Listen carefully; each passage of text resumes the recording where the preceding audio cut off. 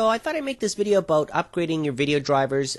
I have mixed feelings on the AMD Catalyst 13.1 update. I had the previous version installed here on this AMD system. I have two 7950s in Crossfire. I'm looking for a performance boost, an increase in the way things look, feel when you're playing games. As you can see here, I upgraded to 13.1.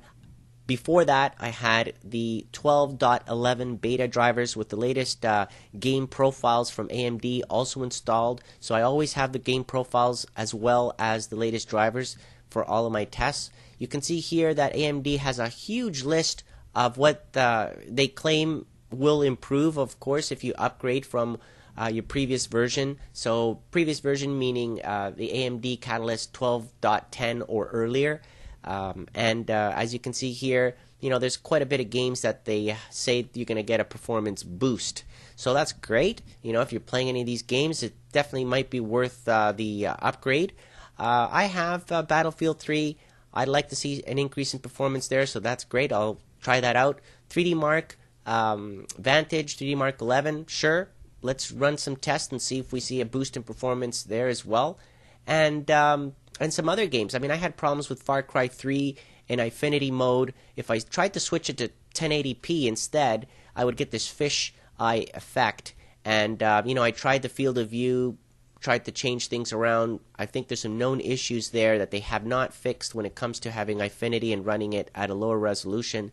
Definitely something is not right with Far Cry 3 because every other game that I have plays fine. So, bit disappointed there with respect to the updates from both Ubisoft and AMD. They still haven't fixed that issue. Now, when it comes to the control center here, they've updated the 3D application settings here. Now they're pull-down menus. Okay. Other than that, nothing else to talk about when it comes to this user interface in 13.1. So don't expect anything fancy or out of the ordinary. Everything is pretty much the same, except for it being collapsed and into these pull-down menus. So not a big deal. Comparison benchmarks. Here's the before and after. So Haven benchmark 2.5. There's the score 3021. I applied the update. Definitely the score went up to 3102. So we got some increase in performance there. Cinebench, however, 81.77 with 13.3 driver update. Before the update, I had 82. So really no change there on the rendering on the OpenGL. And here on Furmark, same deal. You can see the scores actually went down a little bit from what I had.